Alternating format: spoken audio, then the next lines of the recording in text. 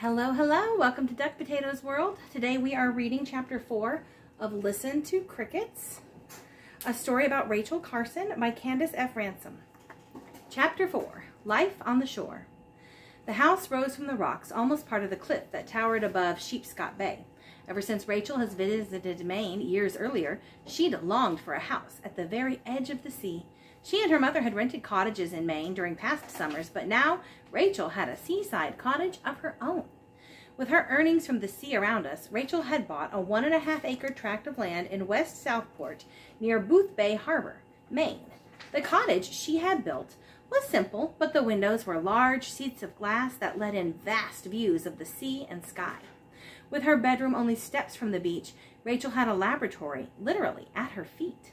The Carson family was much smaller by 1953. Rachel's nieces were grown, and Marjorie had a 1-year-old son, Roger. Rachel, her mother, and her cat Muffin migrated north every spring, staying until October when it was time to shut off the water pipes and return to Maryland.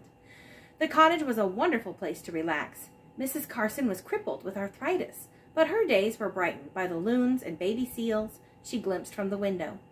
Once Rachel pointed out a whale splashing at the mouth of the harbor. Revived by the salt air, Rachel was ready to get back to work. She had a new book contract. The Houghton Mifflin publishing firm had asked her to write a guidebook about shore life. Rachel was eager to start on the new book. Like most writers, she was always more interested in the work ahead of her than in what she had already accomplished. With her biologist's belt loaded with specimen bottles and a magnifying glass, Rachel explored the tide pools near her cottage during low tide. Rachel belonged here more than any place else in the world, shin deep in chilly water with the fog softly brushing her cheek and the soothing shushing of the water lapping against the rocks. Research for the guidebook was endlessly fascinating and enjoyable, made even more so by the fact that Rachel had help. Bob Hines, an artist and longtime friend from the Fish and Wildlife Service, had been commissioned by Houghton Mifflin to draw the illustrations for Rachel's book. They worked together as a team, catching scurrying crabs for Bob to sketch, or marveling at a colony of anemones clinging to the underside of a rock. Rachel's editor, Paul Brooks, also visited the cottage. After supper, he and Rachel would peer through her microscope at creatures captured in Rachel's specimen bottles. They observed thread-like worms, tiny snails, and miniature sponges, inhabitants of an underwater fairyland. Then, no matter how late the hour, Rachel would carry the creatures in a bucket down the steps to the beach and return them to their home, the tide pools. The Edge of the Sea was her book, and it was published in 1955. It was much more than a guidebook. It described the life and geology of the East Coast from the rocky shoreline north of Cape Cod to the sandy beaches of the mid-Atlantic, to the coral reefs and mangrove coastline farther south. The Edge of the Sea was nearly as successful as The Sea Around Us. Rachel was proud of her new book. It represented many happy hours sharing the world of the sea with friends and loved ones. This book also complemented her 2 earlier books. Under the Sea Wind described life in and near the sea, and The Sea Around Us tackled the sea itself. Rachel wrote The Edge of the Sea with the word ecology uppermost in her mind. Ecology is the study of the way living things relate to their environment and to each other. Rachel did not simply want to catalog seashells as one might find in a guidebook. She wanted people to know about the animals who lived in the shells. Next, Rachel turned her attention from the sea to the clouds. She wrote a television script called Something About the Sky. The program was broadcast in March of 1956. Then Rachel shifted her focus in yet another direction, viewing nature through a child's eyes. Roger, her grandnephew, had been present in Rachel's life since he was a baby.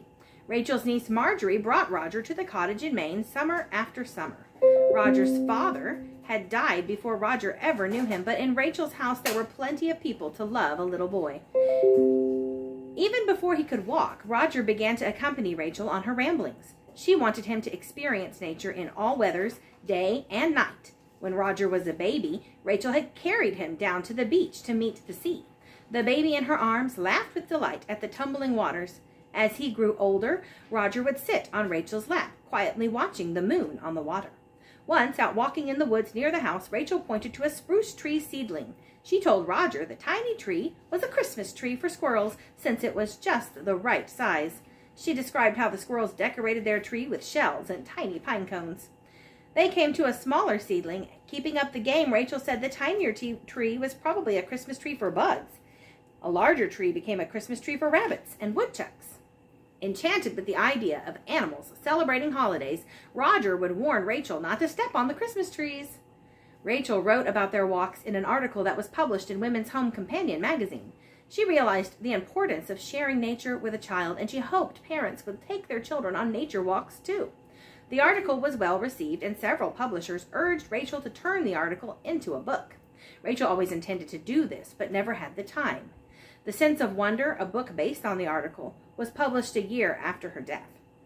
Like the ebb and flow of the sea, the Carson household grew and shrank and grew again. Marjorie and Roger spent their summers at the Maine cottage, and there was always a cat. Now Jeffy the cat traveled from Maryland to Maine as a valued member of the family. One moonlit night, Rachel and Marjorie went down to the beach to secure 4-year-old Roger's raft, which was being pulled out to sea by the restless spring tides. The sand glittered with green and yellow specks like emeralds and diamonds. Rachel and Marjorie scooped up handfuls of the sparkles. Then one of the sparkles flew away. It was a firefly, attracted by the shimmering sand. The firefly thought the sparkles were other fireflies. Rachel captured the hapless insect and put it in Roger's bucket to dry. Marjorie and Rachel giggled like schoolgirls over the incident. In early 1957, Marjorie died of pneumonia. Rachel missed her very much. She had raised Marjorie like a daughter and had been close to her all her life. Like the firefly Rachel and Marjorie had watched that summer, a life had sparkled and then was gone. 5-year-old Roger was left without any parents. Mrs. Carson was 88 and in need of constant care. Nearing 50, Rachel was not in good health herself. She was plagued with the arthritis that crippled so many members of her family, and she caught a lot of colds. But Rachel loved Roger as though he were her own son, so she adopted him. So far, Rachel's work had led her to the sea and even to the sky. Now she began to look around her and observe what was happening to the land. She did not like what she saw. Forests had been cut down. Factories dumped their poisonous waste products into rivers. Entire wildlands were cleared to make way for houses and roads. People were destroying the world. Rachel had not been unaware of what was going on around her, even while she was so immersed in her studies of the sea. Shortly after World War II, in the mid-40s, Rachel and Shirley Briggs, a colleague at the Fish and Wildlife Service, had been assigned to put together a series of booklets called Conservation in Action. Inspired by material-gathering expeditions, Rachel often scribbled notes about the small creatures, such as spiders and crickets, that still fascinated her. Just as they had when she was a child, she found herself listening to the crickets late one summer night. Had she ever really listened before? Concentrating, she realized the cricket chorus was made up of individual voices. One cricket in particular had such a sweet, haunting voice, she named it the Fairy Bell Ringer. Rachel searched night after night for this cricket, but could never find it. The cricket remained hidden, sweetly chirping the message that summer was ending. And now, more than 10 years after listening to that cricket chorus, Rachel was afraid something else might be ending too. The natural world was in grave danger unless someone did something about it. Rachel was tired, but she had one more task before her. Like the fairy bell ringer, she would make herself heard, but she would not remain invisible. Well, I hope you'll join us next time for Chapter 5 when we find out what Rachel is going to do about her concerns for the environment.